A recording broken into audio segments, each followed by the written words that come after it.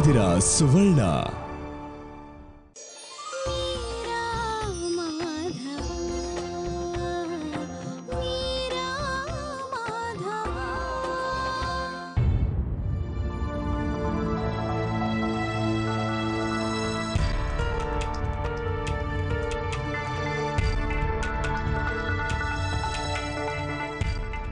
ಅಣ್ಣ, ಅಮ್ಮ, ಅಲ್ಲಿ ನೋಡಮ್ಮ ಅಣ್ಣ. ಅಣ್ಣ,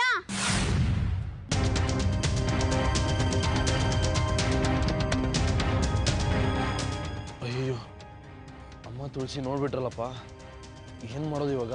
ಅಣ್ಣ ಬಾ ಅಣ್ಣ. ಮಾಧವ,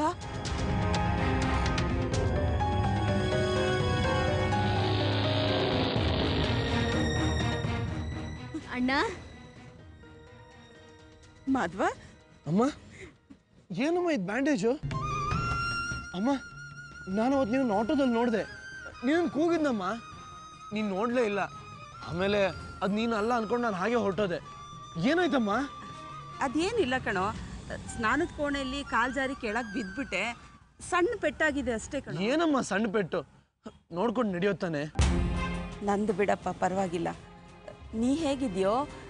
ಮೀರಾ ಹೇಗಿದ್ದಾಳೋ? ಅಲ್ಲ ಕಣೋ, ಆ ಪಕ್ಕದ ಮನೆ ಮೀನಾಕ್ಷಮ್ಮ ನಿಮ್ಮನ್ನ ಆಸ್ಪತ್ರೆಯಲ್ಲಿ ನೋಡಿದೆ ಅಂತ ಹೇಳಿದ್ಲು. ಏನಾಯ್ತು? ಏನು ತೊಂದರೆ ಇಲ್ಲ ತಾನೆ? ತೊಂದರೆ ಏನೂ ಇಲ್ಲಮ್ಮ. ಮೀರಾಗೆ ಸ್ವಲ್ಪ ಜ್ವರ ಬಂದಿತ್ತು.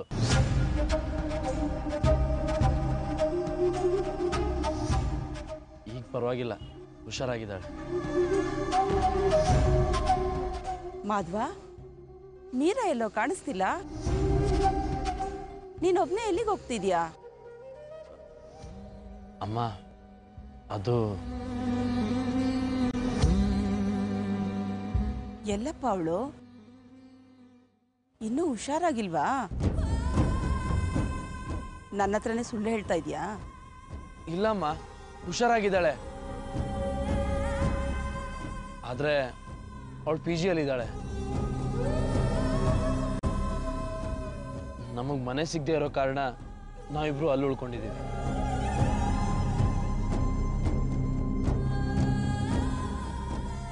ಅದು ಹಾಗಿರ್ಲಿ, ಮನೆಯಲ್ಲೆಲ್ಲ ಹೇಗಿದ್ದಾರೆ? ಅಪ್ಪ ಹೇಗಿದ್ದಾರೆ?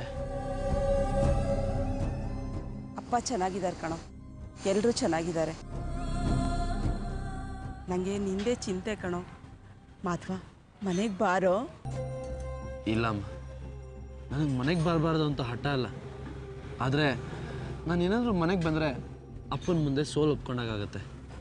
ನನಗೆ ಗೊತ್ತು, ಅಪ್ಪ ನನಗೆ ಜವಾಬ್ದಾರಿ ಬರಲಿ ಅಂತ ಮನೆಯಿಂದ ಹೊರಗೆ ಹಾಕಿದ್ದಾರೆ.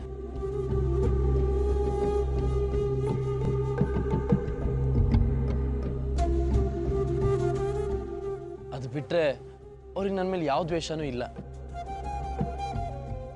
ಸಾಧಿಸ್ತೀವಮ್ಮ, ಸಾಧಿಸಿ ತೋರಿಸ್ತೀವಿ. ಆಮೇಲೆ ನಾವು ಮನೆಗೆ ಬರೋದು.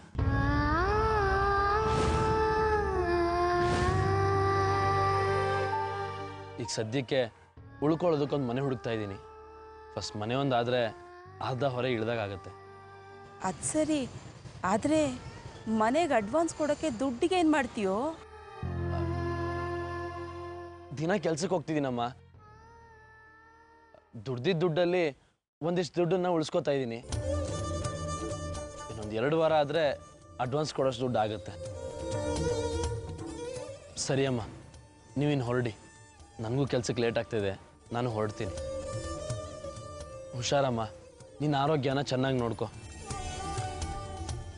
ತುಳಸಿ, ಅಮ್ಮನ ಜೋಪಾನ ಕರ್ಕೊಂಡು ಹೋಗು. ಸರಿ ಅಣ್ಣ, ಬಾ ಅಮ್ಮ. ಮಾಧವ, ನೀನು ನೋಡ್ಬೇಕನ್ನಿಸ್ದಾಗೆಲ್ಲ ಸಿಗೋ. ಮತ್ತು ನಿನ್ನ ಹತ್ರ ಮಾತಾಡ್ಬೇಕು ಅನ್ನಿಸ್ದಾಗ ಫೋನ್ ಮಾಡ್ತೀನಿ ಕಣೋ. ಫೋನ್ ಕಟ್ ಮಾಡಬೇಡ ಕಣೋ. ಸರಿನಮ್ಮ, ನೀನು ಹೊರಡು. ಜೋಪಾನಪ್ಪ.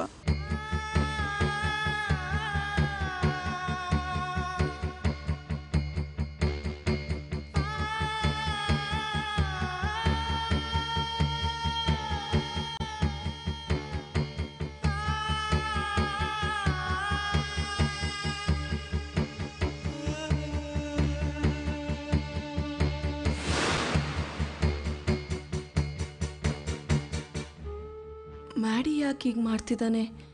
ಪಿ ಜಿ ಎಲ್ಲಿದೆ ಅಂತ ಕೇಳಿದರೆ ಹೇಳ್ಬೋದಿತ್ತಲ್ವಾ? ಮ್ಯಾಡಿ ಏನೋ ನನ್ನ ಹತ್ರ ಮುಚ್ಚಿಡ್ತಿದ್ದಾನೆ ಅಂತ ಅನಿಸುತ್ತೆ.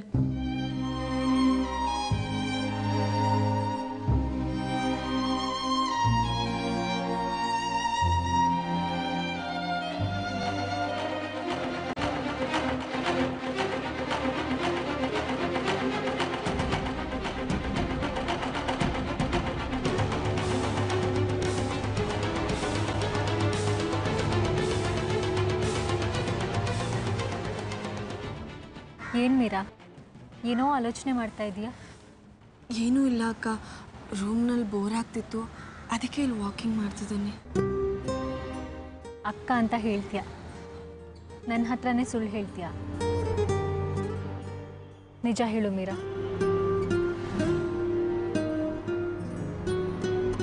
ಅಕ್ಕ, ಮಾಧವ ನನ್ನಿಂದ ಏನೋ ಮುಚ್ಚಿಡ್ತಿದ್ದಾನೆ ಅಂತ ಅನಿಸ್ತಿದೆ. ಯಾಕೆ ಅಂತ ಗೊತ್ತಾಗ್ತಿಲ್ಲ. ಯಾಕೆ? ಏನು ಮಾಡ್ದ ಅವನು? ನಾನು ಎಷ್ಟು ಸರಿ ನನ್ನನ್ನು ಅವ್ನು ಪಿ ಜಿ ಹತ್ರ ಕರ್ಕೊಂಡೋಗು ಅಂತ ಕೇಳಿದ್ರು ಏನೋ ಒಂದು ನೆಪ ಹೇಳಿ ತಪ್ಪಿಸ್ಕೊಳ್ತಿದ್ದಾನೆ. ಯಾಕಂತ ಗೊತ್ತಾಗ್ತಿಲ್ಲ. ನನ್ನನ್ನು ಅವ್ನು ಪಿ ಜಿ ಹತ್ರ ಕರ್ಕೊಂಡೋಗೋದಕ್ಕೆ ಅವ್ನಿಗೇನು ಪ್ರಾಬ್ಲಮ್? ಪಾಪ, ಅವನ ಕಷ್ಟ ಅವನಿಗೆ. ಅವನಿಷ್ಟು ಕಷ್ಟಪಡ್ತಾ ಇದ್ದಾನೆ ಅಂತ ಅವನಿಗೆ ಮಾತ್ರ ಗೊತ್ತು. ಆದರೆ ಅಷ್ಟೆಲ್ಲ ಕಷ್ಟದ ಮಧ್ಯೆನೂ ನಿನ್ನನ್ನು ಇಷ್ಟೊಂದು ಪ್ರೀತಿ ಮಾಡ್ತಾನಲ್ಲ, ಅದಕ್ಕೆ ನೀನು ಸಂತೋಷ ಪಡಬೇಕು. ಸುಮ್ಮನೆ ಏನೇನೋ ಯೋಚನೆ ಮಾಡಿ ತಲೆ ಕೆಡಿಸ್ಕೊಳ್ಳೋದ್ರಲ್ಲಿ ಅರ್ಥ ಇಲ್ಲ ಮೀರಾ. ಏನಂತ ಹೇಳಿದ್ರಿ ಅಕ್ಕ? ಕಷ್ಟನಾ? ಅವನಿಗೆಂತ ಕಷ್ಟ? ಒಳ್ಳೆ ಕೆಲಸ ಸಿಕ್ಕಿದೆ, ಒಳ್ಳೆ ಸಂಬಳ ಬರ್ತಿದೆ, ಇನ್ನೇನು ಕಷ್ಟ ಅವನಿಗೆ?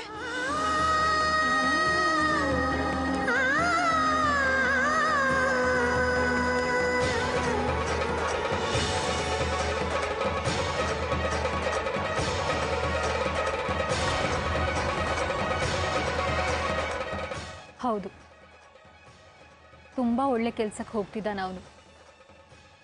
ರೆಸ್ಟೇ ಇಲ್ದಿರೋ ಕೆಲಸ. ಅಕ್ಕ, ನಿಮ್ಗೇನೋ ಗೊತ್ತಿದೆ, ಆದರೆ ನೀವು ಅದನ್ನು ನನ್ನಿಂದ ಮುಚ್ಚಿಡ್ತಿದ್ದೀರಾ. ಏನು ಅಂತ ನಿಜ ಹೇಳಿ ಅಕ್ಕ. ಹಾಗಲ್ಲ ಮೀರಾ, ಎಷ್ಟೇ ಒಳ್ಳೆ ಕೆಲಸ ಆದರೂ ಕಷ್ಟಪಟ್ಟು ದುಡಿಲೇಬೇಕಲ್ವಾ? ಅದಕ್ಕೆ ಹಾಗೆ ಹೇಳಿದೆ. ಜೊತೆಗೆ ಅವನು ನಿನ್ನ ಥರನೇ ಯಾವುದೋ ಪಿ ಜಿನಲ್ಲಿ ಸುಳ್ಳು ಹೇಳಿ ಸೇರ್ಕೊಂಡಿರ್ಬೋದು. ನಿನ್ನನ್ನು ಅಲ್ಲಿ ಕರ್ಕೊಂಡು ಹೋದರೆ ಎಲ್ಲಿ ಸಿಕ್ಬೀಳ್ತೀನೋ ಅನ್ನೋ ಭಯ ಇರುತ್ತೆ. ಅದಕ್ಕೆ ನಿನ್ನನ್ನು ಕರ್ಕೊಂಡು ಹೋಗ್ತಿಲ್ಲ ಅಷ್ಟೇ.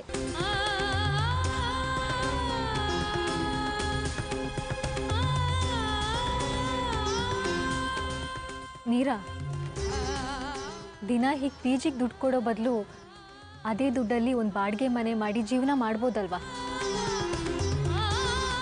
ನನಗೆ ಗೊತ್ತಿರೋ ಒಂದು ಮನೆ ಇದೆ, ನಾನು ಅಡ್ರೆಸ್ ಕೊಡ್ತೀನಿ, ಅಲ್ಲಿ ಹೋಗಿ ಕೇಳಿ, ಮನೆ ಸಿಗತ್ತೆ. ಆದರೆ ನನ್ನ ಹೆಸರು ಹೇಳೋದು ಬೇಡ. ಇದನ್ನು ಮಾಧವನ ಹತ್ರನೂ ಮಾತಾಡಿ ಆಮೇಲೆ ನನಗೆ ತಿಳಿಸು. ಸರಿ ಅಕ್ಕ, ಥ್ಯಾಂಕ್ ಯು.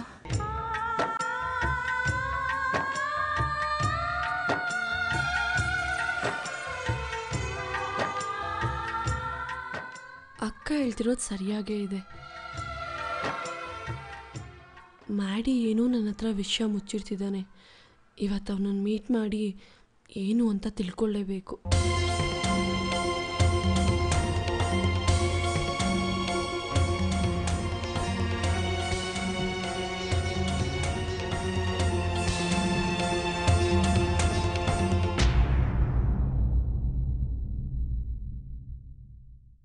ಅಮ್ಮ,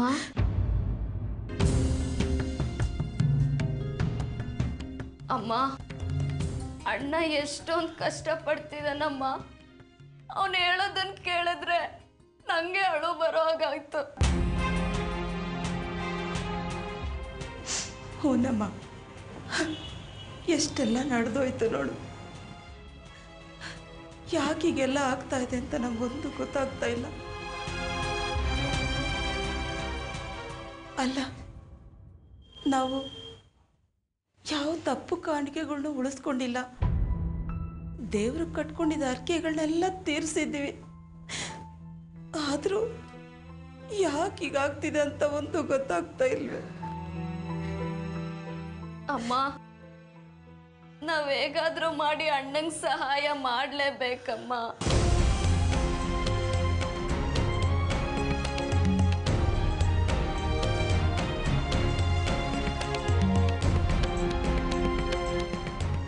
ಮಾಧವನಿಗೆ ಸಹಾಯ ಮಾಡಬೇಕು ಅಂತ ನನಗೆ ತುಂಬಾ ಆಸೆ ಇದೆ. ಆದರೆ ಏನು ಮಾಡಲಿ, ಅವನಿಗೆ ಸಹಾಯ ಮಾಡೋದಕ್ಕೆ ನನ್ನ ಹತ್ರ ಹಣ ಇಲ್ವಲ್ಲ. ಅಮ್ಮ,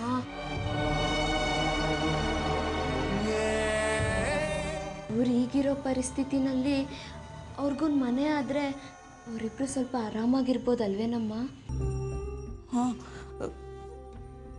ಹೌದು. ಆದರೆ ಪಾಪ, ಮನೆಗೆ ಅಡ್ವಾನ್ಸ್ ಕೊಡೋಕ್ಕೆ ಮಾಧವನ ಹತ್ರ ದುಡ್ಡೆಲ್ಲಿಂದ ಬರಬೇಕು? ಅಮ್ಮ, ಅದಕ್ಕೆ ನಾನೊಂದು ಉಪಾಯ ಮಾಡಿದ್ದೀನಿ. ಉಪಾಯನ? ಏನೇ ತುಳಸಿ ಅದು? ಅದು ಅಮ್ಮ, ಅದು ಅಪ್ಪ ಪೂಜೆ ಮಾಡೋ ಆ ಚಿನ್ನದ ಒಡವೆನ ಅಡ ಇಟ್ಟು ಅಣ್ಣಂಗೆ ಕೊಟ್ಟರೆ ಅವ್ರು ಬಾಡಿಗೆ ಮನೆ ಮಾಡ್ಬೋದಲ್ವೇನಮ್ಮ?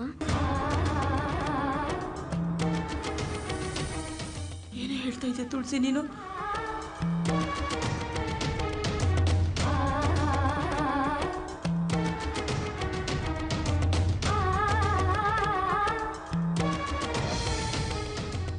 ಇವ್ರೇನಾದ್ರೂ ಇದನ್ನು ಕೇಳಿಸ್ಕೊಂಡ್ರೆ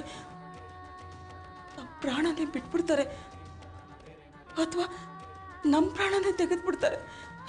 ನೋಡು, ಇದನ್ನು ಬಿಟ್ಟು ಬೇರೆ ಏನಾದರೂ ಇದ್ರೆ ಹೇಳು, ಆಗತ್ತನ್ನೆಲ್ಲ ಹೇಳಬೇಡ ನೀನು.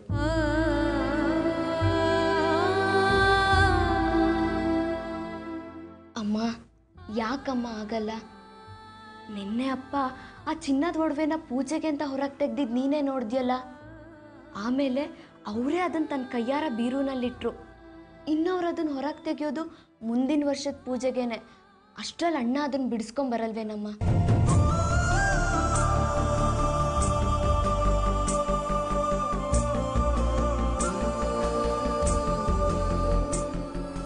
ಅವನದನ್ನು ಅಡ ಇಟ್ಟು ಬರೋ ದುಡ್ಡಲ್ಲಿ ಬಾಡಿಗೆ ಮನೆಗೆ ಅಡ್ವಾನ್ಸ್ ಕೊಡ್ಬೋದು. ಇನ್ನು ಮಿಕ್ಕಿದ ದುಡ್ಡಲ್ಲಿ ಯಾವುದಾದ್ರೂ ಬಿಸ್ನೆಸ್ ಶುರು ಮಾಡಿ ಆದಷ್ಟು ಬೇಗ ಈ ಒಡವೆನ ಬಿಡಿಸ್ಕೊಂಬರ್ಬೋದು ಅಲ್ವೇನಮ್ಮ?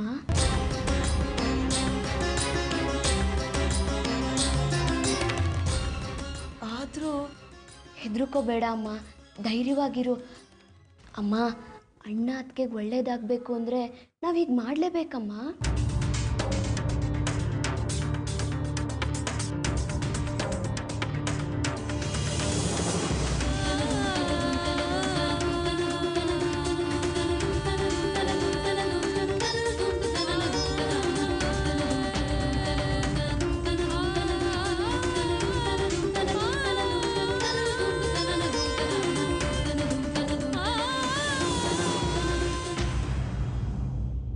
ಓಹ್, ಯಾರೋ ಮನೆ ಖಾಲಿ ಮಾಡ್ತಿರೋ ಹಾಗಿದೆ. ದೇವ್ರೆ, ಬೆಳಿಗ್ಗೆಯಿಂದ ಕೆಲಸ ಹುಡುಕ್ತಾ ಇದ್ದೀನಿ, ಇಲ್ಲಾದ್ರೂ ಕೆಲಸ ಸಿಗೋ ಹಾಗೆ ಮಾಡಪ್ಪ.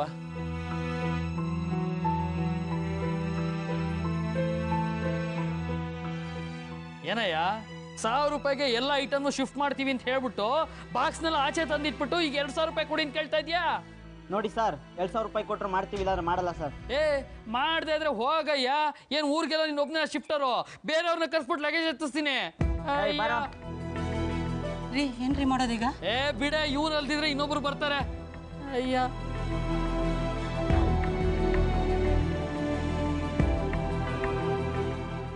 ಸರ್, ಏನಾಯ್ತು ಸರ್?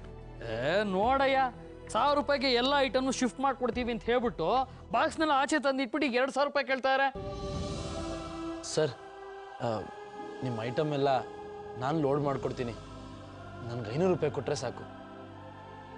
ಅಲ್ಲಯ್ಯ, ಇಷ್ಟು ಐಟಮ್ಸ್ನ ನೀನು ಒಬ್ಬನೇ ಲೋಡ್ ಮಾಡ್ತೀಯಾ? ಮಾಡ್ತೀನಿ ಸರ್.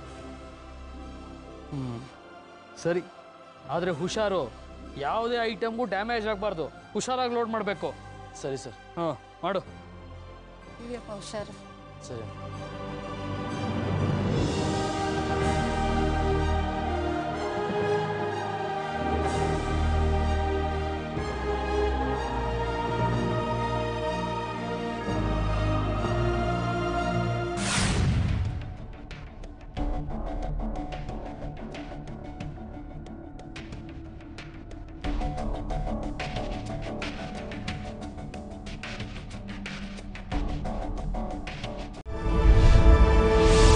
ನೀವು ನೋಡ್ತಾ ಇದ್ದೀರಾ ಸುವರ್ಣ.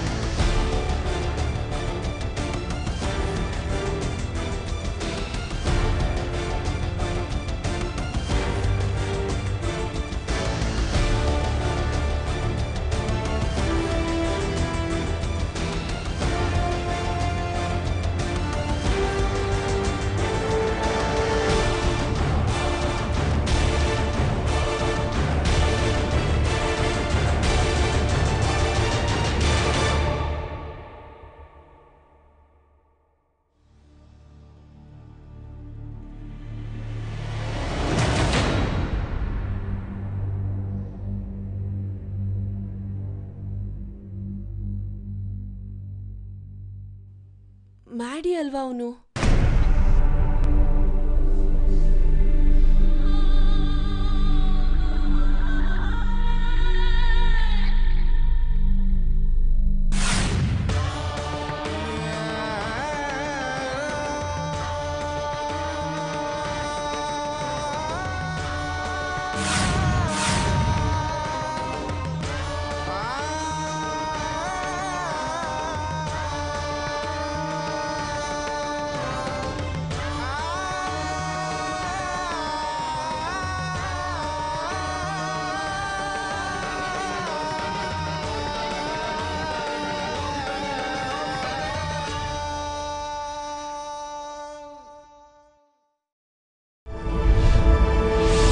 ನೀವು ನೋಡ್ತಾ ಇದ್ದೀರಾ ಸುವರ್ಣ.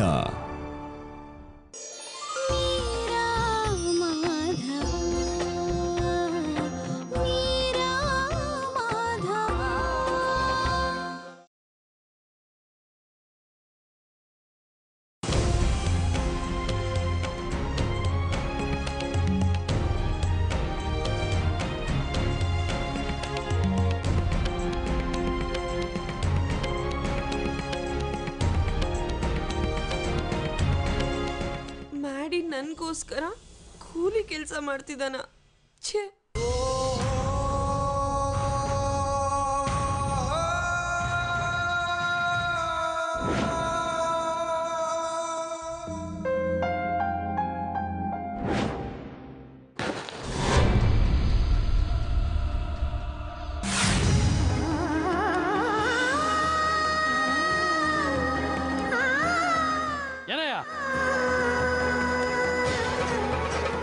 ಮೈ ಮೇಲೆ ಪ್ರೆಗ್ನೆಂಟ್ ಉಂಟು ಕೆಲಸ ಮಾಡಬೇಕು ಅಂತ ಗೊತ್ತಾಗಲ್ವಾ? ಎಲ್ಲ ಐಟಮ್ನು ಹೀಗೆ ಹೊಡೆದಾಕ್ಬೇಕು ಅಂತ ಮಾಡಿದ್ಯೋ ಹೇಗೆ? ನೋಡೋ, ಈ ಪಾಟ್ ಹೊಡೆದಾಕಿದ್ದಕ್ಕೆ ನೀನು ಕೊಡೋ ದುಡ್ಡಲ್ಲಿ 100 ರೂಪಾಯಿನ ಕಟ್ ಮಾಡ್ತಾ ಇದೀನಿ. ಅಯ್ಯೋ ಸರ್, ಹಾಗೆ ಮಾತ್ರ ಮಾಡಬೇಡಿ ಸರ್. ತುಂಬ ಕಷ್ಟದಲ್ಲಿದ್ದೀನಿ ಸರ್. ಸರ್, ಎಲ್ಲ ಸಾಮಾನುಗಳನ್ನು ಕರೆಕ್ಟಾಗಿ ಜೋಡಿಸಿರ್ತೀನಿ ಸರ್. ದಯವಿಟ್ಟು ನಂಗೆ ಕ್ಷಮಿಸ್ಬಿಡಿ ಸರ್. ಆಯ್ತಾಯ್ತು, ಹುಷಾರಾಗಿ ಎತ್ತಿಡು. ಸರಿ sir.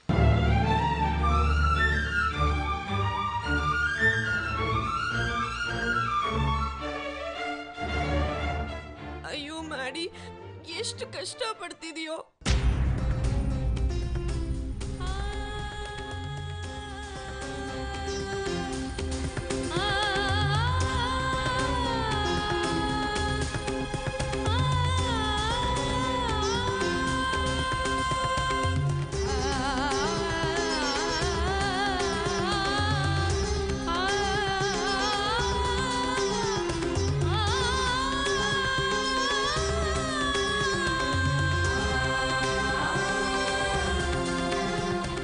For more updates, follow us on twitter.com/the Suvarna TV. Like us on facebook.com/the Suvarna TV. Watch us on youtube.com/Suvarna.